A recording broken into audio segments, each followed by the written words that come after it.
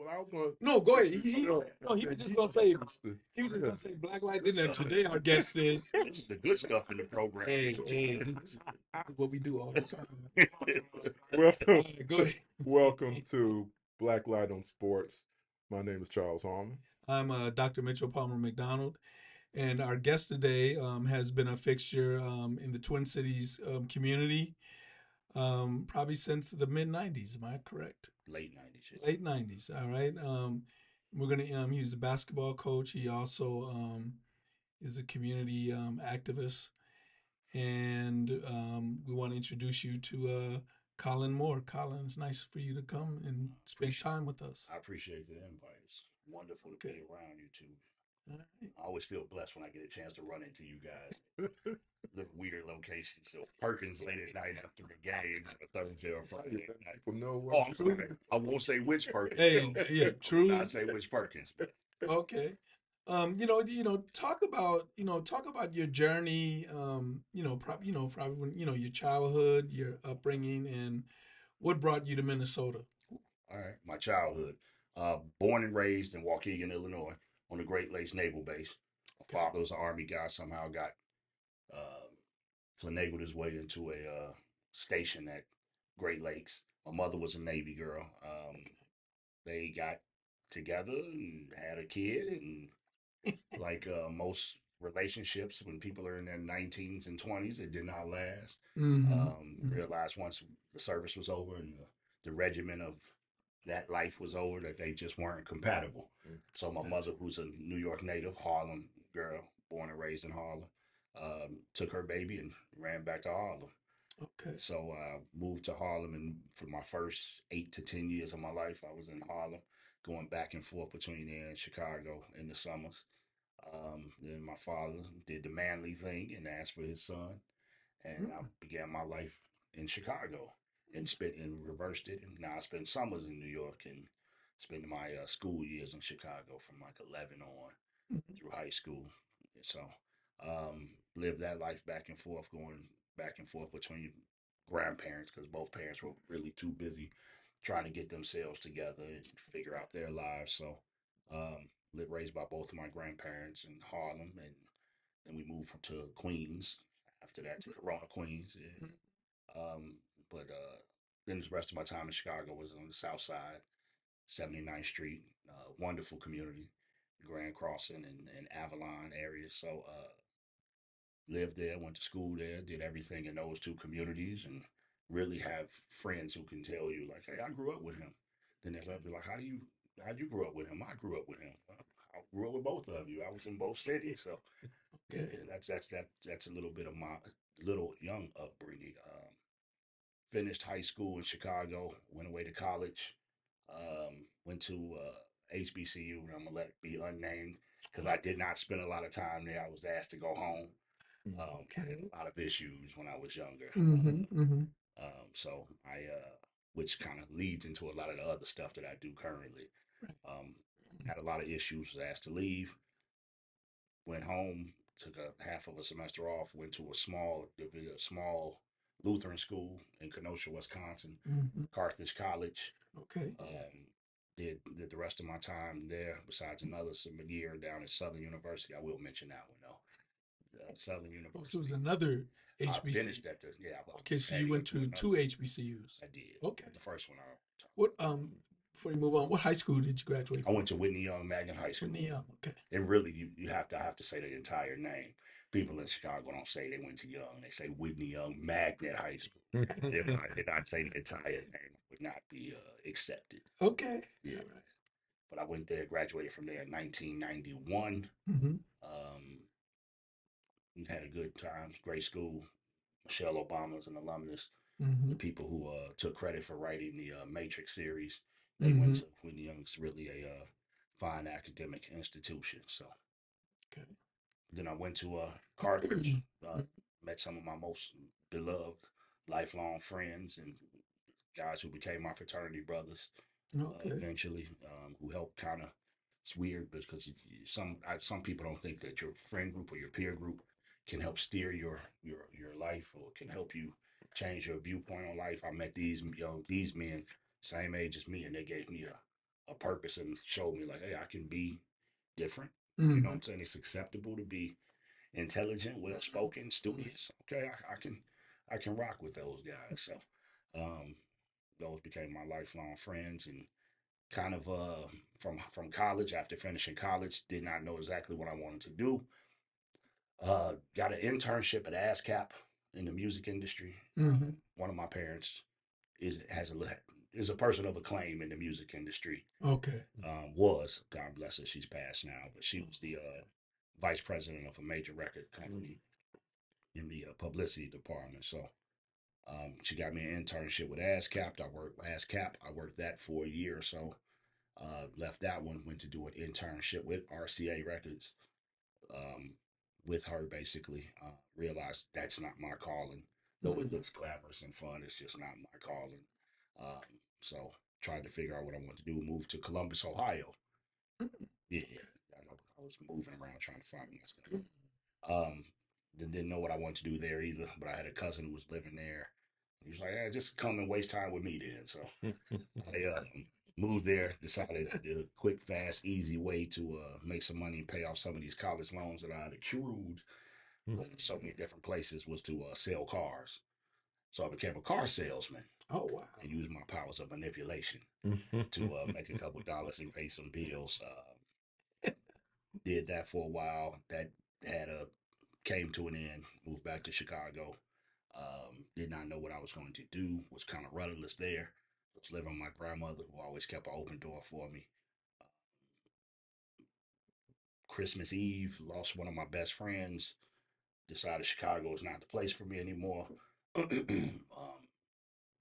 And then on the 7th of January in 1997, Mm-hmm. I caught a train here, not knowing anybody, and decided I'm moving to Minnesota and I'm staying. And kind of through some help of church and the city pages, found a place to stay and stayed in an older lady's dormer attic and started working at St. Joe's Home for Children. And 2 weeks later, and just decided I'm never leaving. So yeah, and I've been here ever since. Man, that's quite that's quite the journey. How did you get involved with coaching? It's strange because when I got up here, I had no friends, no family, nothing. So all I did was go travel around and play basketball Okay. because that's kind of my thing. I enjoy playing. It's my peaceful time. It kept me in shape at the time. It gave me an outlet for my extra energy. So I just played a lot of basketball. Would go across the rivers. We actually grew up in the community that we're filming in right now. I grew up, but Mm-hmm. lived in this community and played all the time at King Park and Richard Green down the street. Um, met my wife, and she is a St. Paul girl, Mm-hmm. and so through meeting her and getting married and having our first child, I ended up living in St. Paul. Well, I didn't have the same outlets in St. Paul that I did in Minneapolis. Okay. So I didn't have the opportunity to play as much as I wanted to. And my wife saw that I was like losing my mind without having an outlet. And I was sitting in my house studying basketball and watching every game. And she's like, "You need to do something." So she was working. She's a lifelong park and rec, St. Paul park and rec person. Mm-hmm. Been doing it for years. She's actually phenomenal at it. She basically coerced me into coaching a little team at a Northwest Como Rec Center, which is it's in a community that's nothing like any community I've ever lived in until that point. So Mm-hmm. the kids I had, I'm like, ooh, I don't know what I'm gonna do with this. You guys are natural ball players, so agreed to do it. Gave me an outlet. Did my best to turn these guys into a decent team, and it kind of gave me an itch. Now I'm like, oh, I think I can replace playing with coaching. So I coached for a while, and a guy named Christopher Oley, who was the head coach at St. Paul Arlington at the time, which no longer exists. It's now St. Paul Washington. Mm-hmm. My wife worked there as well. I was working for excuse me, for Catholic Charities. He saw that I had a little team, and they were making a little noise Mm-hmm. and upsetting some bigger, more prominent rec centers around St. Paul. And asked me, hey, would you like to come and coach our freshmen? I got nothing else to do. I don't know anything in St. Paul. I got nothing else. I got a bunch of time. So I took that opportunity, and it's been downhill ever since. Or some would say uphill. You say up here, but Yeah, for me, it's I'm coming to an end of my coaching career. So, you, but it's you been say you're coming to your end right oh now. yes, it's almost over. It's been since 1999. Mm-hmm. I've been coaching. I think that's long enough. I'm starting to get kids of the kids I coached when I first started. So Okay, it's okay, time. Yeah. you're sounding like me as far as my teaching and writing. Exactly. I'm writing about the people, and they say, you wrote about my dad, you wrote about my mom, and then I have people that come and tell me, you taught my mom, you taught. I'm like, yeah, maybe, and you think like that sometimes and go, okay, maybe, maybe it is. So it's time for me Now, to end this. when you were at Arlington, and Yes. then when you left there, did you go to Johnson, or did you? Yes, I was at Arlington, coached. At the time, it was freshman team. Okay. Coached freshman team for 2 years. Moved up for 3 years to coach as the assistant varsity coach Mm-hmm. under Tim Lang. Tim Lang stepped down. Mm-hmm. I applied for the varsity job. I Mm-hmm. was hoping to get that position. Was not. I wasn't prepared at that time Mm-hmm. to get that position. I was still little raw around the edges. I still had a lot of my other mentality that would show itself at times. So I, it turned into a blessing. So I didn't get that job, but the legendary Vern Simmons, who's like a big brother mentor to me, reached out to my wife through my wife to me to ask me to come and be his assistant because DeMar Suggs, a Johnson legendary player, St. Paul legendary player, Mm-hmm. he was moving on to coach junior college, and Willie Tyler, I'm sorry, Willie Tyler was going to take the girls program at Johnson, so he wanted an assistant next to him, and I'd always had really successful times against Johnson, even though they were the powerhouse. So he brought me in, and I stayed by his side until he retired. Okay. Um, what were some things? Who were some people that encouraged you along the way? I know you mentioned Vern. You mentioned some other people. Were there other people earlier in your life that you look back on and say, they kind of pointed me into the direction that I'm in right now? Yeah, to be honest, my fraternity brothers, that the guys that I pledged with, Rod Frazier, Rick Johnson, Mm-hmm. lifelong friends, more brothers than friends who Mm-hmm. knew me when I was extremely rough around the edges, to this more smoothed out, well-rounded man that you see before you now. Um, they always encourage me to, give it a shot, go for it, try something, do something different. Don't be afraid to step out Mm-hmm. and try to do something that you're passionate about. So they were really inspirational. My wife, Mary Moore, was really inspirational. She was, I mean, she bought into me when I had nothing going on for myself, and really poured into me and helped me become who I am, and saw my passion for the game and understood how much it meant to me to give back to kids, because that's all I've ever done since I left the music industry, is in that short stint with the car selling cars, is worked in as a youth worker. So youth worker slash social worker, that's what my degree is in. So, uh, she saw that I could combine the two via basketball, and kind of encouraged me to go for it. Then I was so blessed to be around Vern, who just he's just Vern. Now that is true. Yes, great guy. Man, a few words, but when he says something, it's impactful. He would tell me little stories, drop little nuggets here and there to keep me motivated, have me thinking, and then he'd begin to trust me. Okay. And so, the more and more he trusts me, the more it built trust in myself. That my ideas, my thoughts, my everything I was headed in the right direction. So, those were kind of the inspirations for me, especially when it comes to basketball. Okay. We had I love coaching against Vern, and one thing about it, because he respected us. we weren't always the best program, Mhm. but he wanted us to. He always wanted to play us every year because he felt that we got the best out of each other. And he was always highly complimentary of us in terms of how we did things. Mhm. I always enjoyed coach. I miss him because he was always. You don't get too many coaches friends. True. You're more competitors, and then we get into all the ego kind of stuff.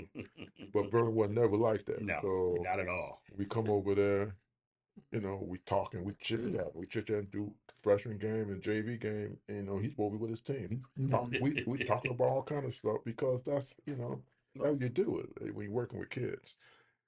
What the uniqueness that brings out of you when you work with young people? When I work with young people, I try to be my authentic self. I try to be as open and honest about who I was, what I was into, how I think, and try to be as genuine to them and show them all of my faults as well as who I am today, so that they can understand this. You guys are unwritten books. We haven't seen your final chapters yet. You can continue to pour into them. That's something I took from Vern, because as he would ask me questions about who I was and who I used to be and things I used to do, he just continued to pour into me. And so it became my part of my passion in terms of coaching young people is to pour into them. And I found that to be unique in a lot of ways because it wasn't necessarily what I learned in a book. Mm-hmm. Those techniques didn't necessarily work for me. What they were teaching me in college, that became just a receipt. The things that I became necessary for me as I became successful. I didn't learn that in school. I learned that outside. I learned that in talking to people. I learned that through relationships, how to build relationships, how to build rapport, how to be around other individuals and how to share ideas, how to welcome differences. So I learned all those things, those unique things during that time. Vern was just instrumental in that. Because we actually we used to love coming over to play you guys. It was one of the strangest things. It's the year we had our most successful season. One of our toughest games was with you guys, and we were like, "Hey, we're about to lose. I think we're gonna lose this game, man." And you're at Minneapolis South, right? Yeah. I just want our viewers to know. Yeah, yes, Minneapolis South The took us to. kid that lit y'all up that night, that was his first start in varsity. Get out of here. We had injuries. Okay. And so he was a JV player. And he said, well, bring him up there. We throw him out there. We playing Johnson. Johnson undefeated. Yeah. He went crazy. He went crazy. He went And we crazy. came. We was in a minute. It was a minute to go, and we was really within 3. Yes, and nobody at that time. I mean, we Never got that close. Everybody. It was 20-something point, 30-point games, and Yep. we got to South, and our guys were kind of like, "Oh, we got this." I remember don't that. think so. Yeah. And every time we come over to play South, we knew it was going to be a tough game. It was going to be a respectful environment.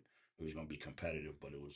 Yeah, they told me, the players told me not to come because it was going to be a blowout. And then when they came into class, they were quiet. I was like, how'd it go? But they were quiet. They were like, yeah. So you were able to keep those guys quiet? No. What kept them quiet was they almost lost. That's what kept them quiet because they were like, Mr. McDonald, they don't need to come, man. It's gonna be another 20. And I'm like, I don't know, but what do we know? To young people, what do we know? Right. True.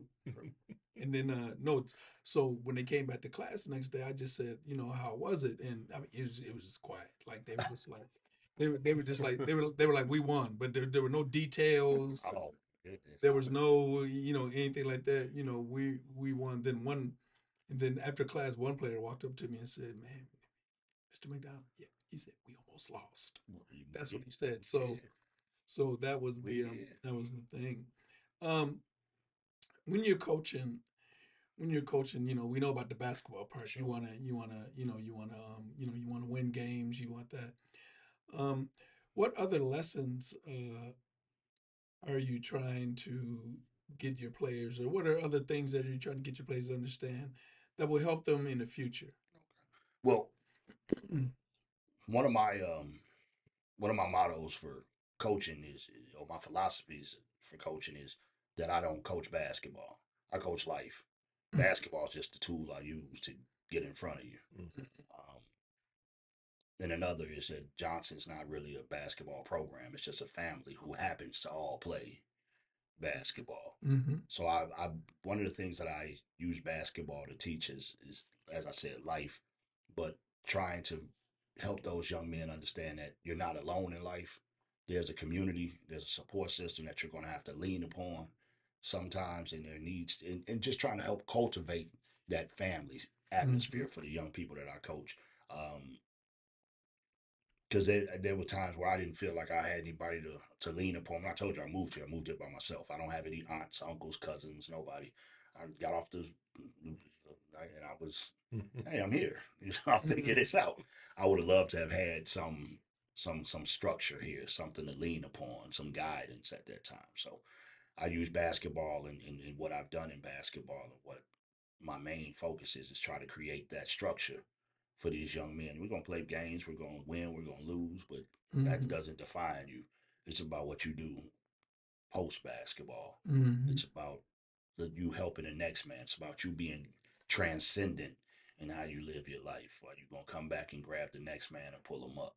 Um, if you take those lessons and then you apply them on the basketball court about having your brother's back, being there and being accountable to him at every month for everything that you do, both on the court and in the classroom, because that's equally as important as what we do on the court. So, uh, those are kind of my philosophies about basketball. Those are what I'm teaching. Just being responsible for yourself, being responsible to your fellow person, your teammate, your brother that you're playing with, giving your best effort in the classroom and on the court at all times, being your authentic self.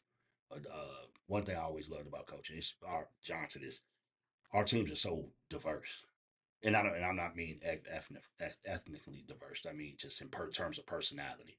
You got transient kids from Chicago, Gary, Indiana, Kansas City, people from the five royal families of St. Paul who send their kids to play for us. And it's just to watch them mold and meld into one family unit that still sustains itself almost 20 years later, and they hold each other to a standard almost 20 years later where they're raising their kids around each other. Um, that's what I'm teaching when it comes to basketball is how to be a part of a community that's much larger than yourself.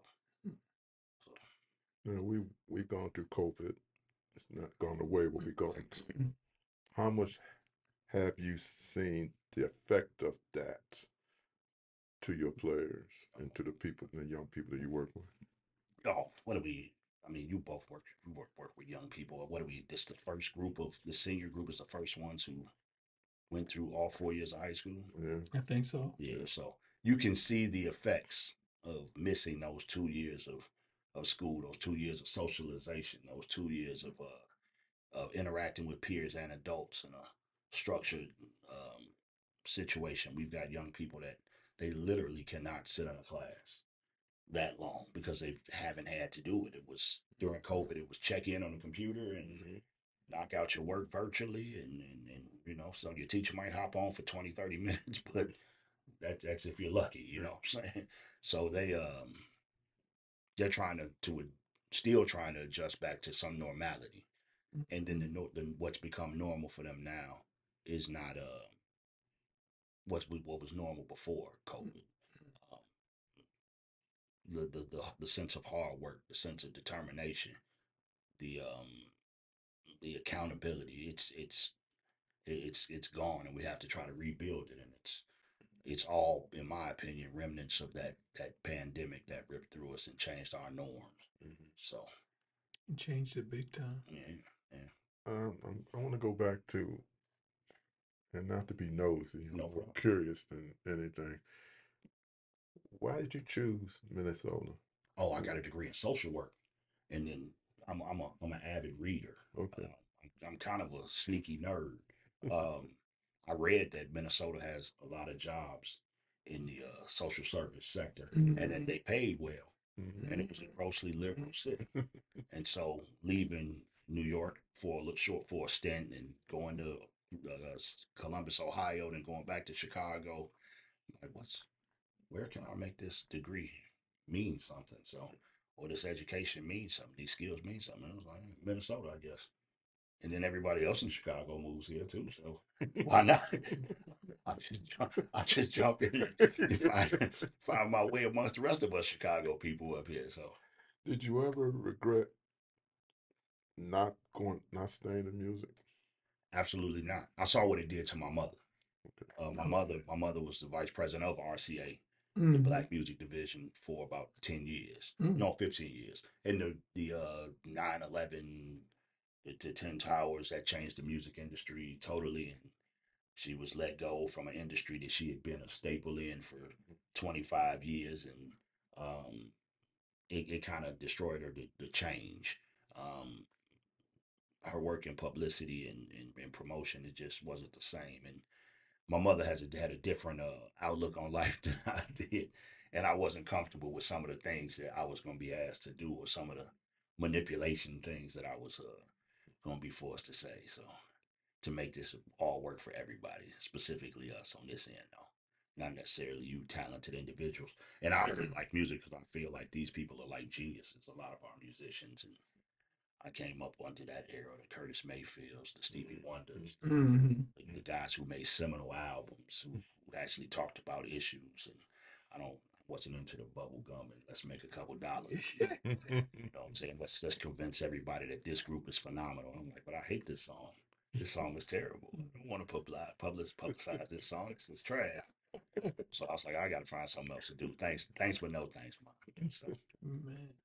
Now, when you, I did notice this the last couple years when you started coaching, is that want to start a head a coach? lot of times when you started head coaching, Okay. when you became the head coach, I did notice that um, after games, there's a lot of former players in the locker room listening to your talk, and then afterwards interacting with the team. Um, how important was that for you to see that happen? Uh, and how important was that for your team, for your players? Oh, okay. Well, to be honest with you, that's probably the most important piece to me, is that there are alumni that I was there in 08 Mm-hmm. that know the kids who played in 15. Mm-hmm. And the 15s are still there, know the 19s. And the 19s are still interested in coming watching the current guys. They all want to sit together, and there is a Johnson way of doing things. And that means a lot to me personally, because I feel like I don't coach basketball. Like I told you, I coach life, and having these young men and always having my phone open, my house open, and being accessible to these young men. I wanted them to not ever try to pay me back for anything I've ever done for them. I needed them to pay forward. Help me take care of this next group of young men. They're the ones who need to hear your stories. They're the ones who need your testimony to give them some strength, to help them persevere through whatever they're having to deal with. I need you to help me help them. You guys know what the expectations are, what I ask of you, how demanding Vern was, how demanding I was. Coach Tone, we're all extremely demanding individuals, and you know what it's like to have to get through that, but you also know what the payoff is on the other end. And especially specifically with this group of guys who are coming out of COVID, they don't necessarily know that. They missed a lot. They missed a lot of that interaction that you get from getting coached by real solid men. And there's some really good basketball men in St. Paul, the Ronnie Smiths, and who've coached some teams, Carlos Stewart, who've coached some teams that really poured into those young men. And there was that period of time, that 2 year disconnect, where they just weren't getting that type of nurturing. So to have the players who are now, some of these guys are dang near 40, and they're coming back and they're telling their story. They're talking to these young men. They're telling them, I was you. And it's bigger than basketball here. And they're hoping and they're encouraging them, holding a standard. They're holding them accountable.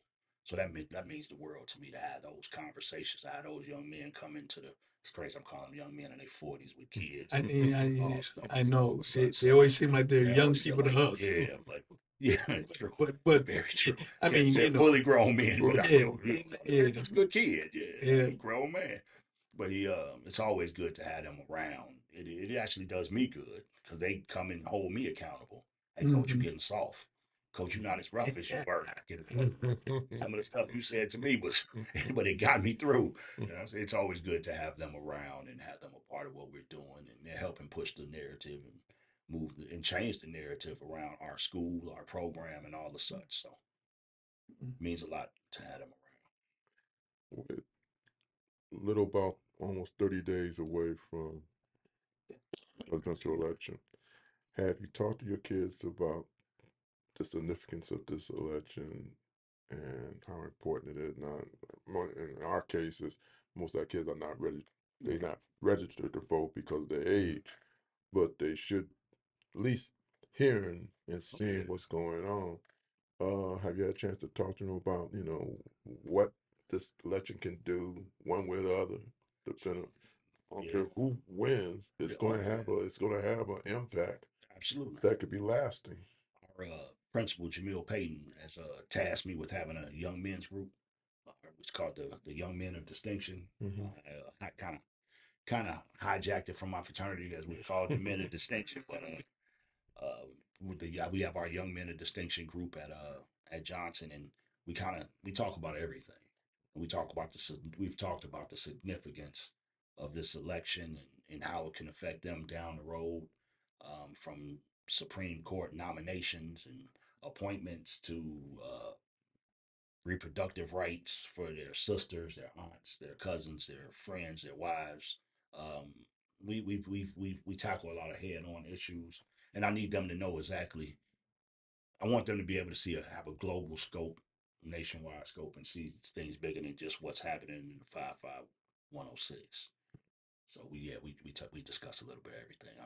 Our conversations are a little intense. That's good. Yeah, they are. I'm like you said, you a nerd. I'm a nerd in terms of news. I'm listening to all kind of things that's going on because I always want to stay current. I think that's one of the reasons why I went into journalism, because I always want to keep current with the news. And I always talking to young people when I run into them and talking about the importance of my folks was born in the South, couldn't vote in the South. They moved to Detroit because that was the only place they could vote. So they made it important. They made it important to me how important voting was, and I try to share that with my children. I don't care if a tornado's coming down the street. You go and vote, right? because if you don't vote for me, your grandparents couldn't vote. They had to leave their home area, you know, to go vote. We've had people kill their lives, Yeah, lose their lives for that, right? and I was telling them, I had an uncle who got strung up because he tried to vote. And so they came and got him one night and decided that, you ain't gonna do this anymore. So I was trying to explain to them, not to scare them, but say that's why it's so important. It's not something to just play it off, or I don't feel like going, or I don't like the person. So I told them, I said, there's been people I voted for that didn't win. Right. Okay? But that didn't stop me from voting. Right. And I'm still proud that my first vote I ever cast when I became 18 was for the first black mayor of Detroit. Okay. That was my first time I got a chance to vote. And trust me, I've been voting ever since. It's just an important, important thing, because people die. If it wasn't, I was telling this one young man I was talking to, I said, if it wasn't that important, why are they changing laws? Why are they doing all this stuff? If it's not that important, I don't care about ants unless they're in my house. But so if it's not that important, why? And he looked at me when I said, if it's not that important, why people are changing laws? They not letting people vote and not letting people do this, not letting people down. If it's not that important, I wouldn't.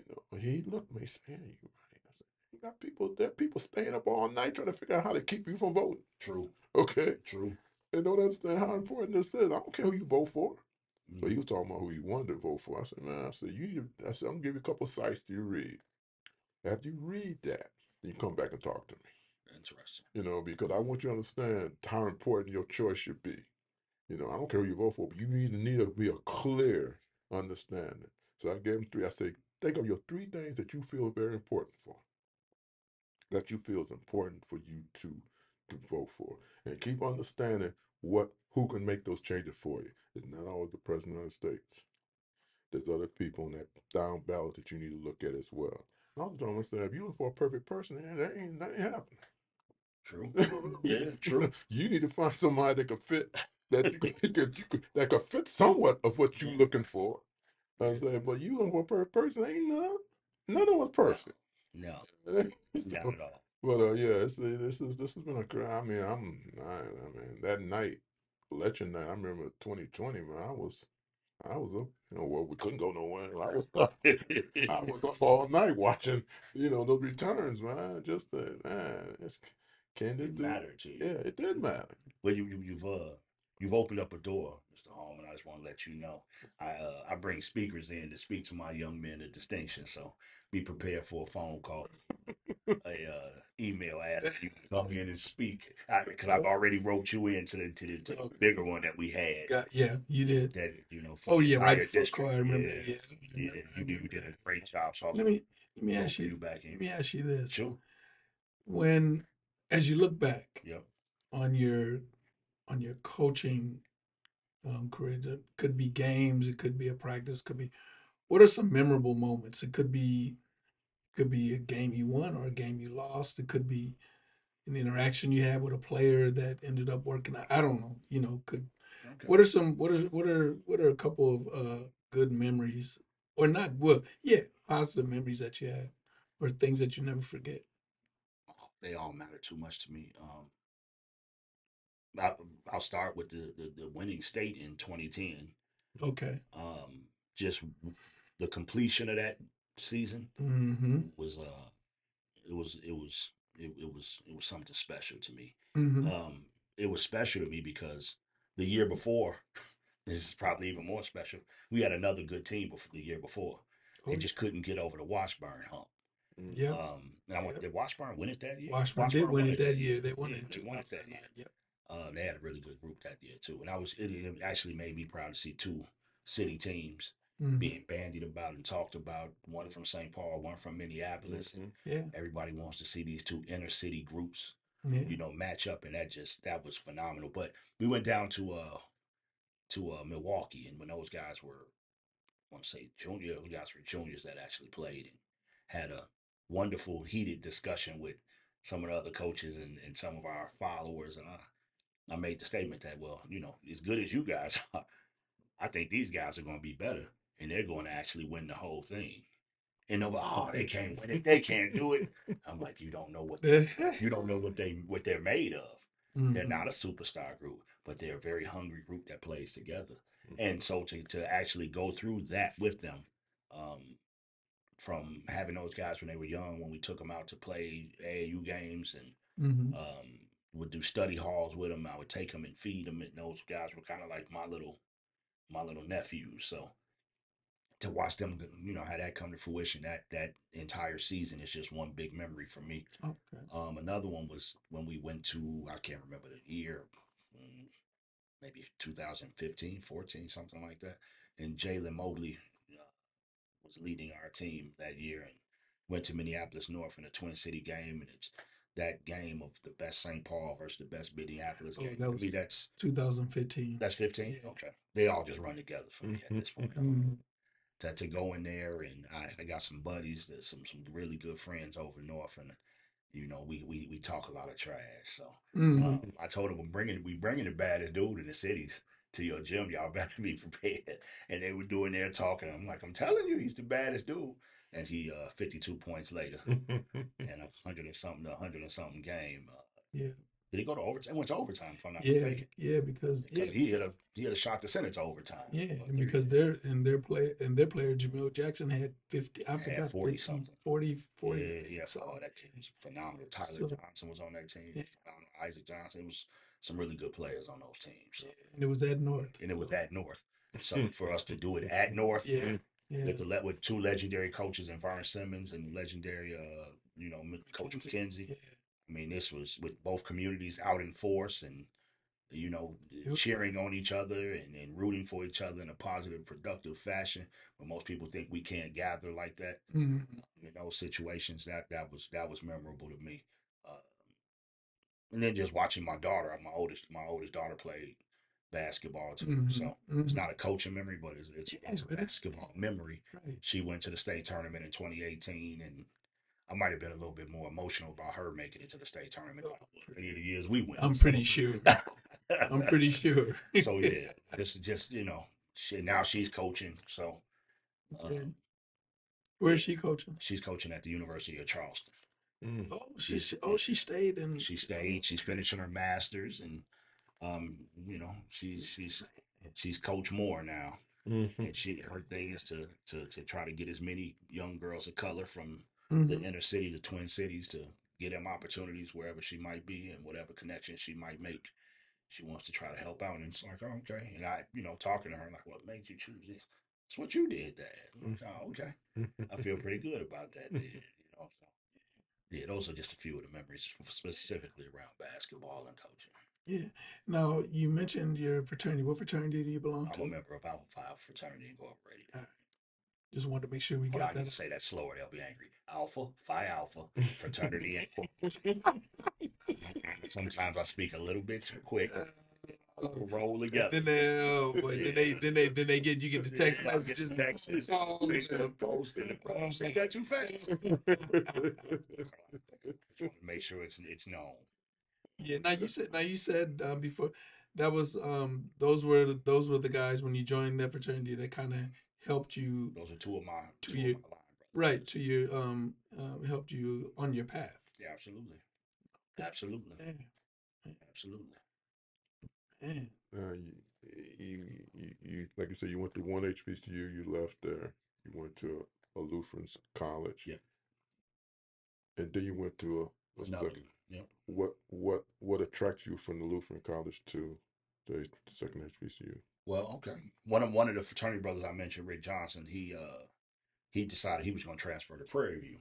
Okay. A&M, and he, during our conversations, driving back and forth from Kenosha to Chicago, we were both like, "Hey, man, this is dead." I mean, I really appreciate the chapter. I appreciate all the people here, but this isn't us. He went to Neil F. Simeon. I went to Whitney Young. We weren't from these type of environments to be in a small Lutheran school.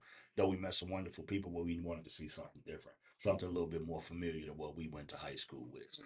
He chose to go to Prairie View. I chose to go to Southern University and give ourselves a different experience than what we were getting at Carthage College, though we appreciated everything Carthage did for us.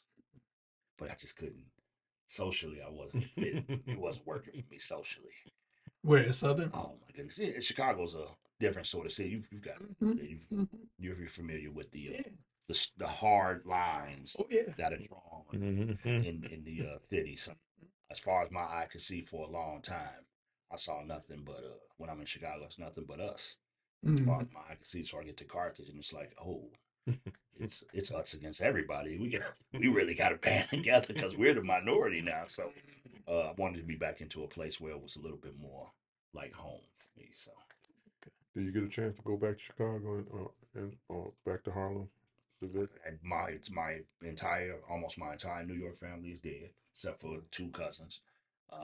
So I last time I went there was when my mother passed. I want to say that was 4 years ago. I haven't been back since, but I plan on going back this next upcoming summer because I want to show my son 2 daughters where their father spent a lot of his life. So take them to Harlem, take them to Queens, to even take them over to Jersey because that's where my mother finished her journey in East Orange, New Jersey. So I would like to show them that. But I get back to Chicago probably twice a year. It used to be much more frequent. I used to actually just get off work and drive to Chicago for a day, just because I work here, but I live here. So once I had my wife, my 3 kids, I'm here and I probably get home once or twice a year. And then when I'm there, I'm in a hurry to get back here because this is what my real life is. So.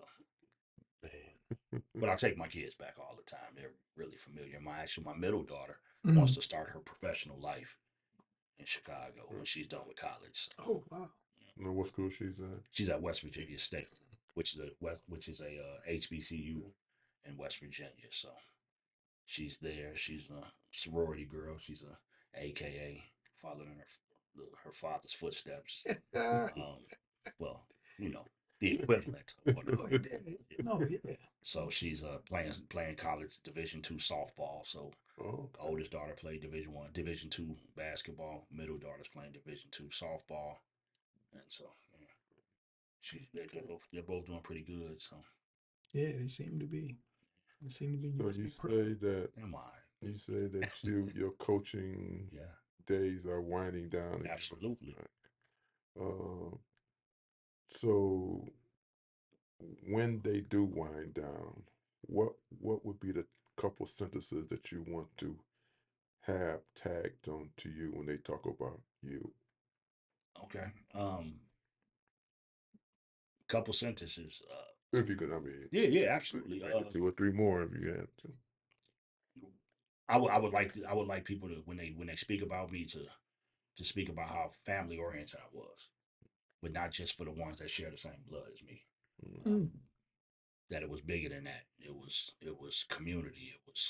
It was everybody I came in contact with that I showed love to, that showed love to me, that I was a part of that. I opened up my heart to them and tried to make them a part of my family. So something familiar Mm-hmm. would be what I would like to be said about me. And then the other one is that I rose the expectation because I believe no one rises to a low expectation. So I helped them raise their expectations for what they were capable of. And I would like them to, when I'm gone, just say that I helped you raise your expectations for your life. And now your kid has college on his mind. Now your kid has something more than what you saw, that you want to be a better father because you saw me be a father. Let you be around our family while I was father.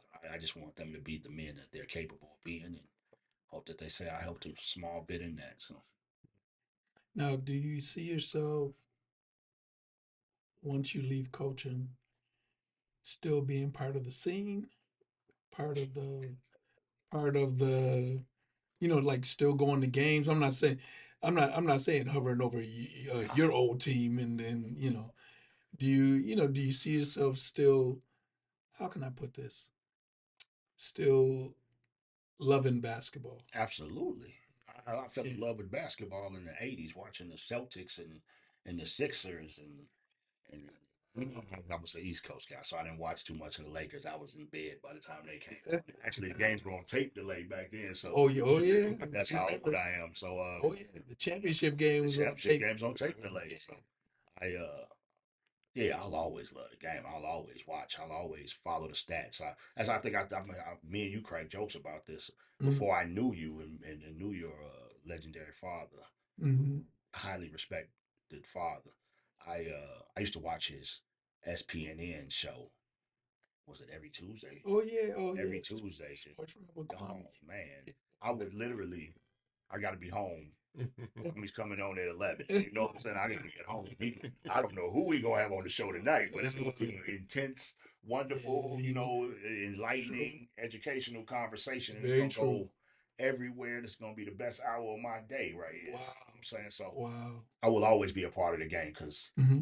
I want to know. I want to see everything. I love watching these young people go. Try to do something with themselves through Mm-hmm. sports. I love just to watch them play with passion. I'll always be around, but I have grown bitter in my old age of basketball. You know that. You know. No, I. I'm a real big proponent on the inner city. I'm a real big advocate for the inner city, and I'll always be at the inner city games, and I'll always be speaking to parents and people about making sure your kids return Mm-hmm. to where you had an opportunity to become who you became Okay. instead of us running and doing other things. You how much have you seen the city change in terms of sports? Mhm.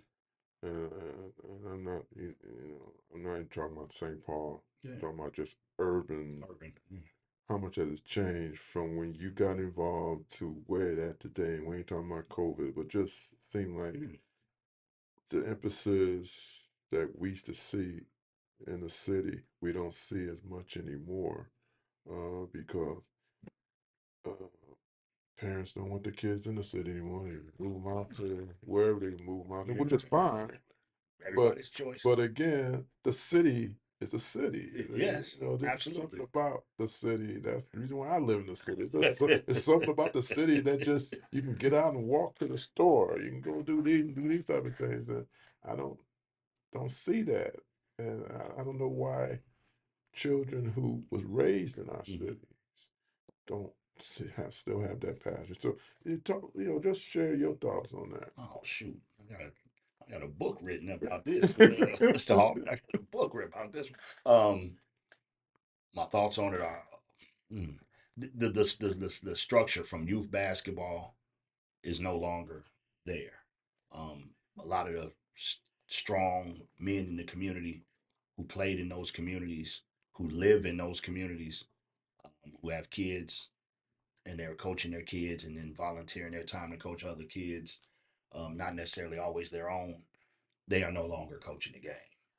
So their initial invitation or introduction to the game of basketball isn't the inner city game. It's everything's become try to get on this travel team and some of the more organized travel teams.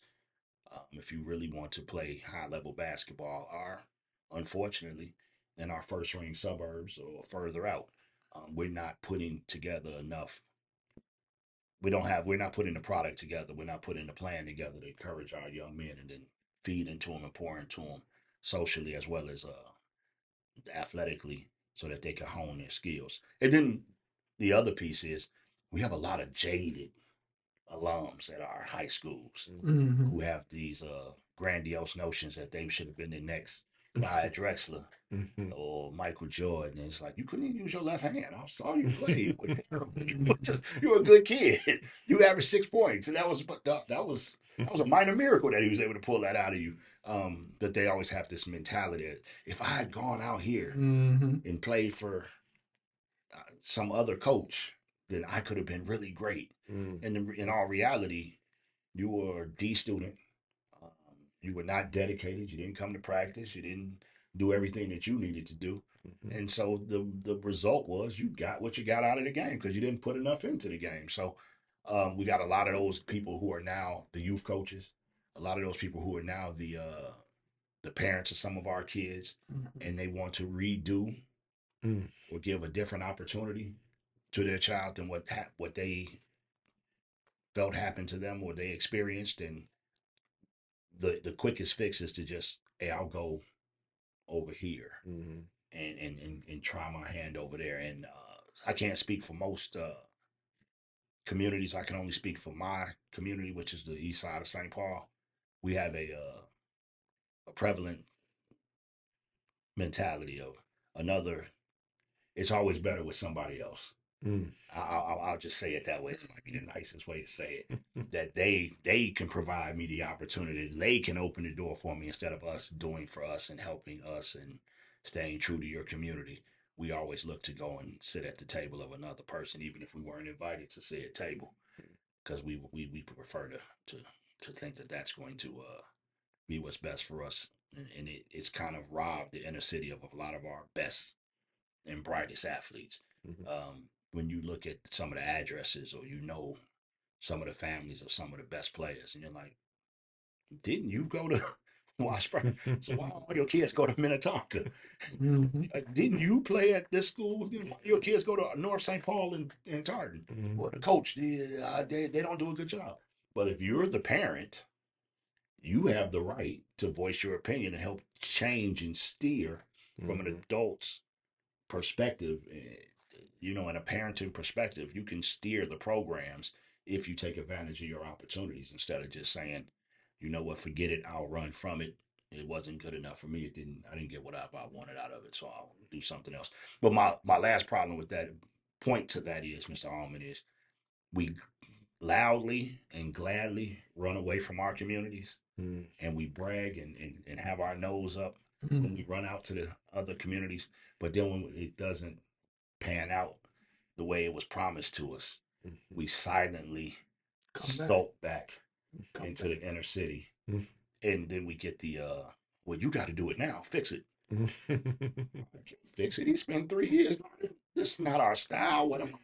And why do we always have to fix someone else's problem? You should have trusted us in the beginning. But I digress from that point, Mister. It's it's troubling to me. I wish some of our more talented kids would stay in the city. I wish our some of our families would trust the inner city programs, trust who they are now as adults, as opposed to who they were as children and young people, and understand that they can steer and change the narratives around their schools and the programs at their schools, and that they're needed to make these changes, to provide those opportunities that they feel they didn't get. Yeah.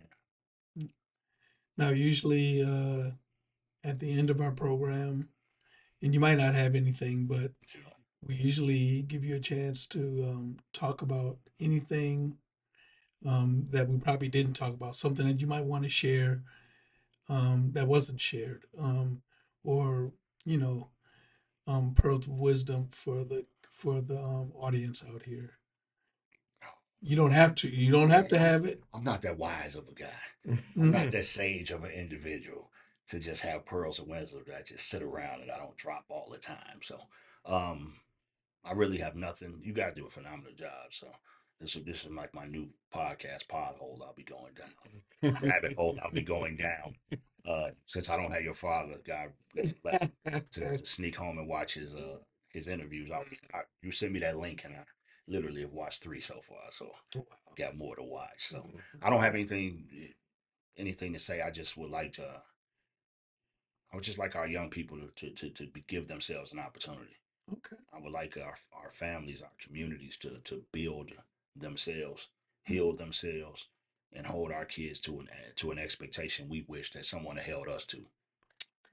Because we have the opportunity, our kids are unfortunately, some of them are literally dying for that type of interaction from us and that type of leadership and relationship from us. And I think it behooves us to make those sacrifices to give them those opportunities. And I know for myself personally, I got more days behind me than I do in front of me. So I want to live my, I want to, I want to fill every minute with 60 seconds worth of distance run. So, Gotcha. Okay. Well, Colin, we really appreciate you stopping by and spending time with us. Like, now when we play each other, I come shake your hand. Come on over. Yeah, it's crazy. Most people don't think I'm friendly, but I'm actually extremely well, friendly. it's the same with him. He's not a handshake. That's why they're gonna be they're gonna be looking like people that know him are gonna be looking at he's actually going over to shake hands. Other teams, he don't even shake his own coaches, the South coaches' hands. He don't even shake them. So, but we really want to thank you for being here, and we really appreciate everything that you said. We appreciate everything that you are doing, to help our youth and to be an example for everyone, in the Black community. So it's something that we really appreciate. So I want to thank you. Appreciate it. Thank you. Being here. Thank you all for being on Blacklight on Sports. Make sure you read our columns.